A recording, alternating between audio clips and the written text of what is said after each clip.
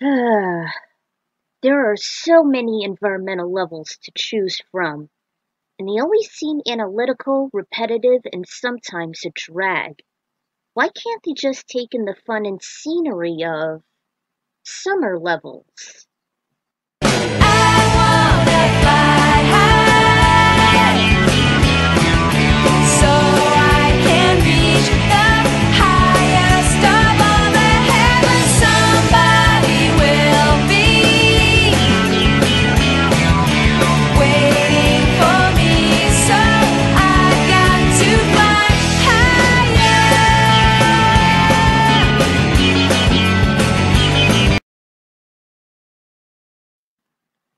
Hey guys, this is the Ecron Writer here, and since summer has finally arrived, I want to enjoy myself as I count down my favorite summer levels in video games.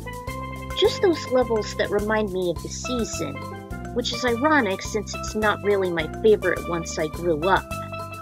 For younger people though, summer is a blessing since school's out and we always enjoy being at beaches, boardwalks, pools, eating ice cream, and just relaxing and basking in the sun.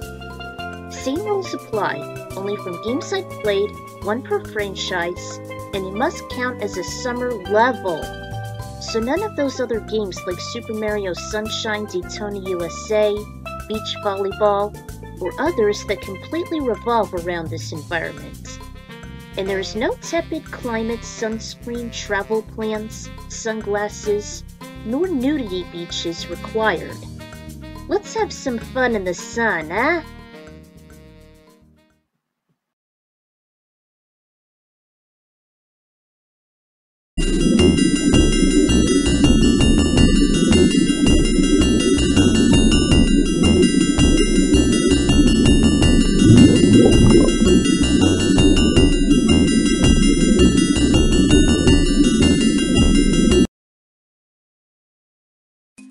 Starting off the list, we have the Treasure Trove Cove.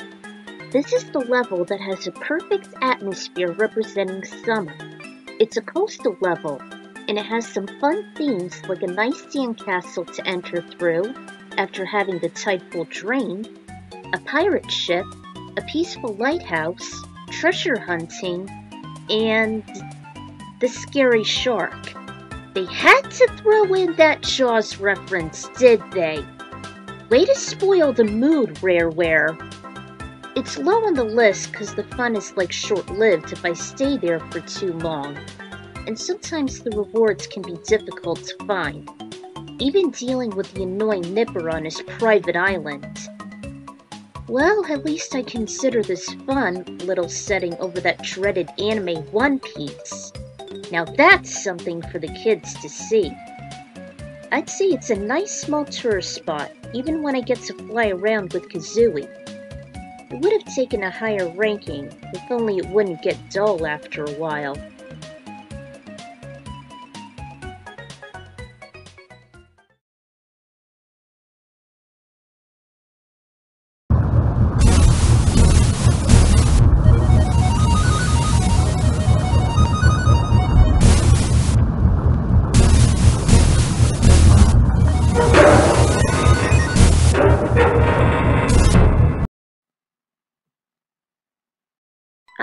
The nice cavern that is Zora's domain, the perfect setting in Hyrule for the occasion.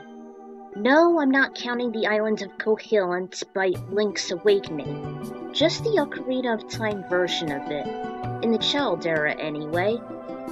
I always see Zora's domain as a gigantic swimming pool, complete with the rapids, the massive waterfall where you can actually dive off of, as well as swimming with Zoras. It's so much fun swimming around in that place, as long as you aren't in Jabu Jabu's turf, or are bothered by the spoiled Princess Ruto. There's a lot of cool stuff there too, as you would take a break swimming and looking for rubies. There's also a diving contest in which you can collect the silver scale, or you can buy some knickknacks at the shop. Now that's only when Link is a kid. When he's an adult, however, yeah, that's different. 7 years later, it transforms into a frozen, slippery wasteland with a very frigid Arctic air, as Morpha inflicted a curse onto the Zoras, causing them to be trapped beneath the thick sheets of ice. As the monster draws power from Hyrule's water supply, it just took all the fun away on how Zora's domain used to be, despite the fact that you can get an essential breathable tunic. It's only 9 because much like Treasure Trove Cove, it only appears in one game, and the fun is just temporary. At least it made an ideal place for all my water and ice types in my Pokemon crossovers. Still, it's a blast, and I always wish this place can be real though. I'd really love to swim in that place for hours till my body cramps. But like summer and childhood itself, it has to end sometime.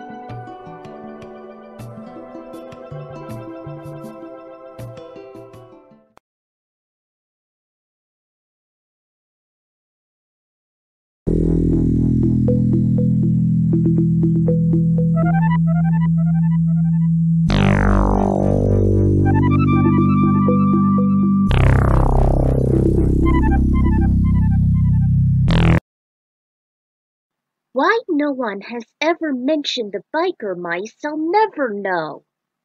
I first encountered those rad rodents ever since their debut in their own SNES game, and I'd seen the animated series much later. Anyway, it was a fun license-based racing game, especially when one of the settings happens to be over a series of islands, specifically the Mid-Sea Island. Yeah, there are other archipelagos too, but I consider Mid-Sea the most. Why? Because A, it's the most memorable, and B, it's short, simple, and perfect for beginners. Not to mention, it is the second course in the first round Rock and Ride. So, a lot of players shall encounter this as one of the most earliest, funnest, and memorable courses in the game. It doesn't always have to be challenging to stand out, and it hardly has any hazards. Not even a lot of those lethal dark-type pools that can instantly destroy your racer, kind of like those in Mario Kart. I think the game itself was an inspiration of that. Still, while it is short and sweet, not to mention it's only in one game excepting the 2006 version, I'll consider it as a nice summer level overall.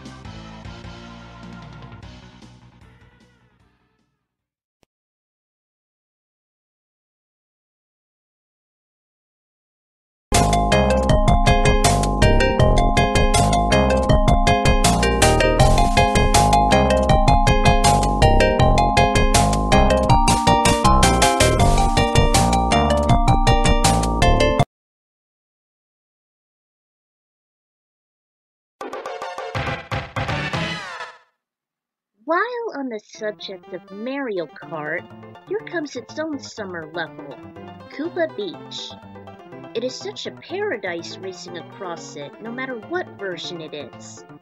Its style, mood, atmosphere, and the music and race themselves make it a perfect setting for a summer level. There's nothing else like it, and I can always see it as a home for Koopa Troopa itself, one of my mains. Since its debut in the original Mario Kart, it has always been a short, simple, and fun course, although the Cheep shall ruin the experience. From the Star Cup to the Special Cup, where it's more challenging, it's still a decent circuit, as it is in Mario Kart 64 despite the crabs and the tricky shortcut, or even in Super Circuit.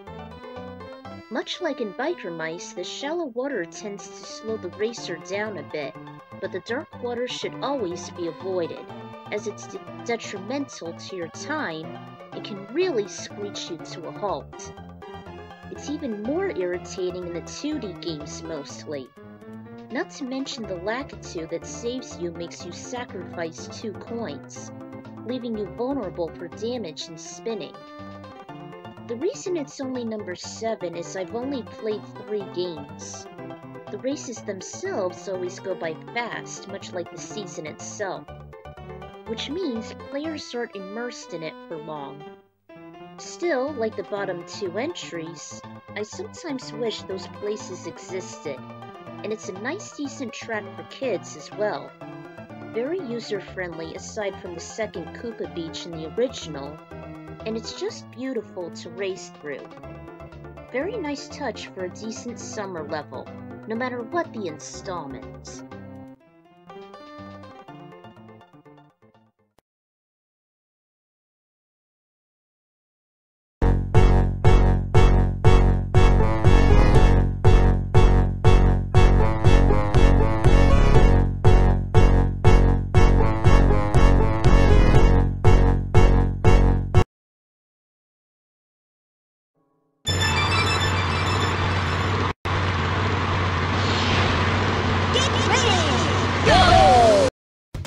Ah yes, another racing course that symbolizes fun atmosphere and a decent summer level. The beginning level of Sherbert Island in Diddy Kong Racing. Not to be confused with that same name in Rayman 2. It's got everything a summer level should provide. Beautiful, lush environments, a good place to sit back and let loose as you cruise through the sea and sand, nice little sights of friendly whales, majestic waterfalls, and above all, just an outstanding setting. This is like the perfect example convincing Chief Powhatan wrong, that the water may be calm, but caught unawares, it can be full of activity and acceleration. And that's what this level is all about. In fact, I consider this as my favorite level of Sherbert Island, and one of the best in the whole game. I mean, it has it all on what a summer level has to offer. Too bad the party's short since it's on one game, not counting the lousy remake. And it's as basic and short as Koopa Beach.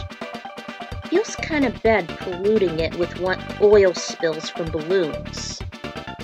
But still, it's an excellent level to immerse yourself in, and it's been one of the easiest straightforward levels where the AI isn't too aggressive. Not even the Silver Coin Challenge. There's some friendly whales where you can ride and come out of a cool pirate ship, and it's only built for the hovercraft, making it even more immersive. Sure, it may be basic, but Whale Bay shows on what a summer level is truly made for.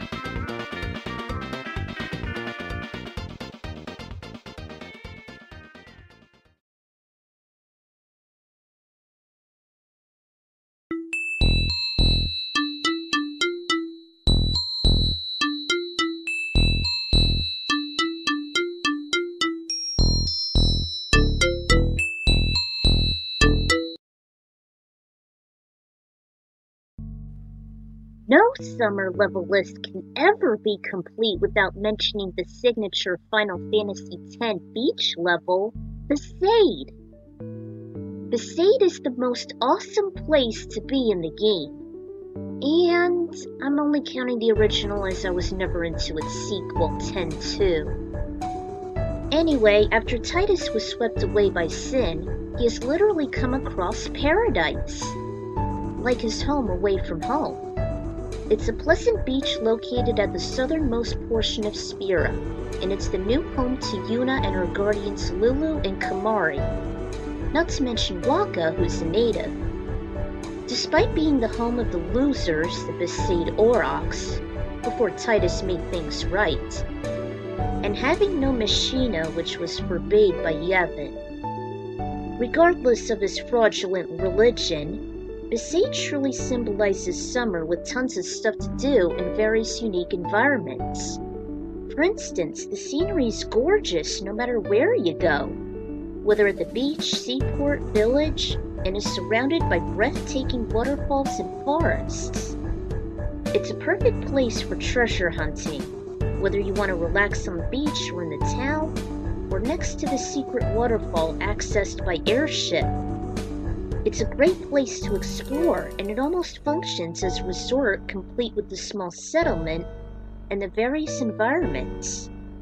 Whether you want to go to the peaceful shady valley as long as it's not interrupted by monstrous fish, or soaking in the sun at the entryway, We're talking amongst the townsfolk, or even investigating the first temple and cloister of Trials, and collecting Yuna's first Aeon Vala form, even when fighting its own dark side.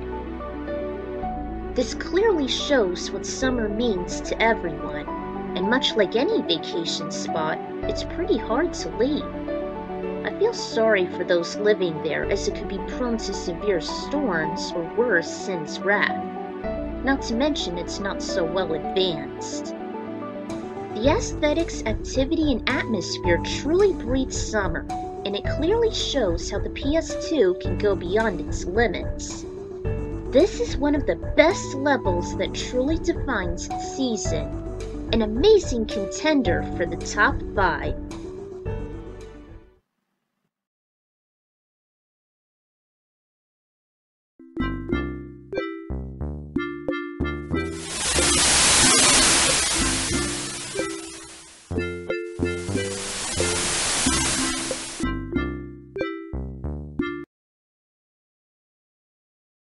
Okay, I know there are 2 Mario levels on the list, but I'd only consider them since Mario Kart happens to be a spin-off. Now we can mention one from the usual platformers. Once you use the Sling Star to get off the spiky coral planet, then you're immersed into one of the most pleasant places in the universe, the Starshine Beach Galaxy. Of course, this is an obvious ripoff from Super Mario Sunshine, but I honestly find this to be a hell of a lot better than its predecessor. No joke. While it happens to be smaller than any of the levels, even its main hub world, I still consider it as one of my favorite summer levels. It is a very nice place to immerse yourself in, whether it be on foot or best of all, when you're on Yoshi. Heck, unlike its predecessor, Yoshi can't actually swim in the deep waters, rather than drowning in it. In addition, it's incredible how he can actually dodge across water after eating a red-hot chili pepper, even when he uses the balloon to lift up to the lighthouse and take in the awesome scenery, like in Treasure Trove. Not to mention the inhabitants, the Piantas, are a lot more tolerable, as they're not portrayed as brainless blobs, and it's kind of fun being tossed around by their outrageous strength, as well as using the lily pad rafts and exploring under the sea. Too bad there are some killjoys like the annoying Lakitu, the Spinies, and that slippery, tricky platform that works like a large pool toy. But still, it's a pleasure to be there, as the environment and the atmosphere make it very welcoming. And much like Besaid, there are tons of exploration and treasure, such as power stars, green stars, star bits, and those silvery stars inspired by those collectibles in Super Mario 64 DS. I was gonna pick the slimy spring galaxy, but it doesn't really have much of a summery feel, aside from the starting area and the breathtaking quiet outlook area. I always loved going around this place, and I still find it as a little more superior than Sunshine, thus taking the 4th spot.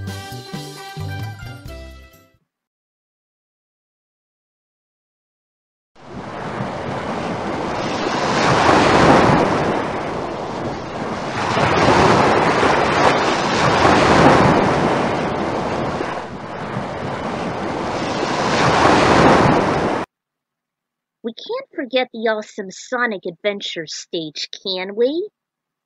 Emerald Coast is a sheer blast, and it captures the atmosphere and stimuli of summer, whether it be racing across the sand, the docks and lighthouse, and being chased by a whale, or bouncing from place to place with springs and loop-de-loops making you go fast as if you're flying. Or just relaxing if you want to go fishing.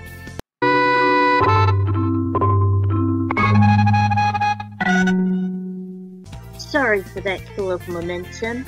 Anyway, Emerald Coast is an epic first level, especially since it's close to Station Square.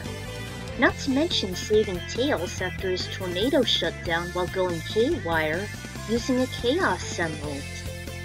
Fun fact, this level alone was actually inspired by a real-life location in Destin, Florida, even with the hotels outlining next to the coastline. Emerald Coast is an amazing summer level. Even Blockfort thinks as such since it was labeled number 1 there. I mean, how can it go wrong, even as a launch title for the Sega Dreamcast, or a later release for the GameCube after Sonic Adventure 2 Battle? It just can't be beat, especially with the Blue Azure theme being similar to Spring Stadium Zone's theme from Sonic 3D Blast on the Genesis. Alas, only Sonic, Big, and Gamma can approach this level though. Otherwise I'd be flying like crazy using Tails. Still, it's an awesome level, and every element of it fits with summer fairly well. I'd say despite Sonic Generations, it's the best summer level in the entire series that Sega has concocted so far.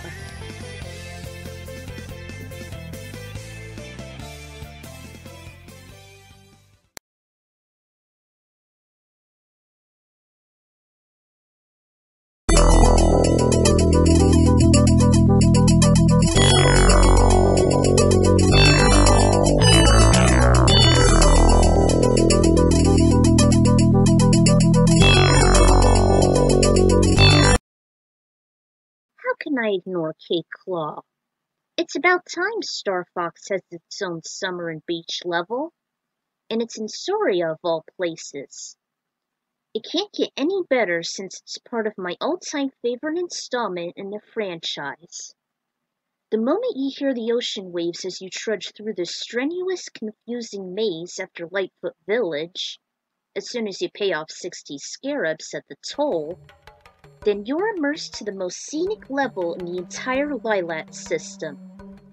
It combines everything that resembles summer, such as a beautiful sandy beach, astonishing scenery even when the sun sets, docks that are greeted by friendly high tops, treasure hunting and finding secrets, as well as meeting the Cloud Runner Queen, while also reuniting 2 spellstones in the tricky Ocean Force Point Temple. Too bad this place was rolled over by a couple sharp claws and meeting an annoying Lightfoot that'll later accuse Fox as a thief. Besides, you'd be at their mercy as soon as you complete your first expedition here. And this happens to be fanfiction dreamers' favorite place, even for Misty in the Ultimate Story. Yeah, quite the disappointment. Despite these mishaps though, it's still a fun place to roam around and immerse in. I'd say it's just as majestic and enjoyable as any of the previously mentioned entries, if not better, including Emerald Coast and Starshine Beach. Aquas can't even hold a candle to this. Alright, we're arriving at number 1, but first, let's bring out some honorable mentions.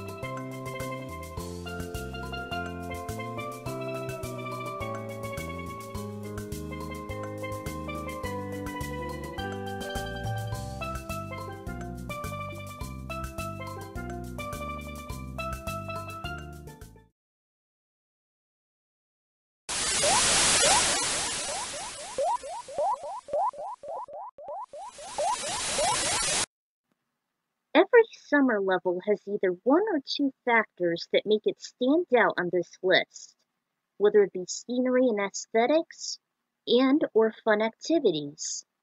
And they're just as enjoyable whether it be in land or in water.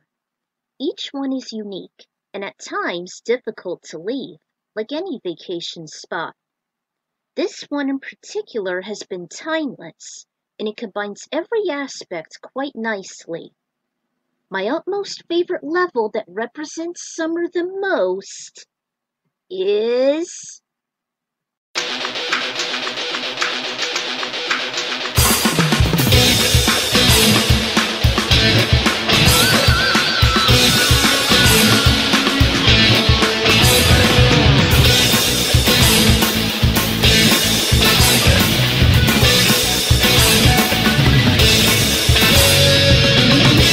Racing into first place, we have the second most recognizable location in the F-Zero franchise. Big Blue, baby! It's a location where 99% of the surface is covered by water, and its circuits are built over and through its vast ocean. In most F-Zero games, Big Blue often has the appearance of a wide-open sea, but in F-Zero GX, it became more industrial, complete with hotels, resorts, and even submerged tunnels within its tracks. Unlike most of the entries, it's not limited to just one or two games. It's an entire series! Except in maximum velocity. While the races may be short-lived, it doesn't necessarily feel that way, and they appeared so many times in a lot of games. Even those outside the series in Smash Bros. Melee. Even before Ultimate and Mario Kart 8, they aren't too shabby. Whether riding the high-octane machines, or running along the track while your heart races to avoid them. In fact, these special courses have inspired me so much that I even made my own original circuit, the Dolphin Dive, featured in my epic ending it all. And my good friend the Revived Racer, aka Customar, has brought it to life. Best part is, there are literally no killjoys anywhere in these courses. Not even when you're encouraged to take a tricky shortcut, or avoiding obstacles, or making a slippery navigation in the climax courses. I don't care! I always look forward to racing in this awesome venue, ever since its debut in the original at the Night League.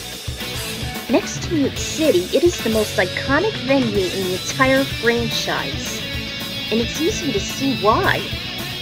Combining breathtaking aesthetics, even in 16-bit, with exhilarating action while racing, and listening to its renowned theme song, it just can't get any better than this. This truly defines summer hands down, and makes an incredible tourist spot while playing it. No matter what the installment, no matter how often it's seen, and even in anime, it never gets tiring.